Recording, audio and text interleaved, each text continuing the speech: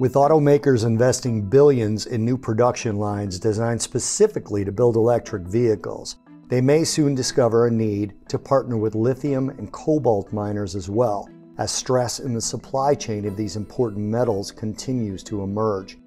Prices in China for lithium carbonate, a battery-grade version of lithium, nearly tripled in the past year, moving to record highs, and are more than 1,000% higher than during the low of the COVID lockdowns.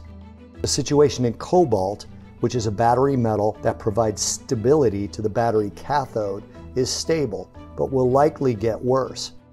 Mines in the Democratic Republic of Congo, the top producing country, have long-term contracts and have made plans to increase production, but the metal is expensive and the mining of it is linked to allegations of human rights abuses.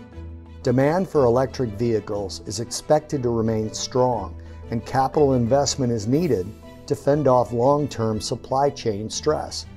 The short-term supply chain stress, however, is likely unavoidable.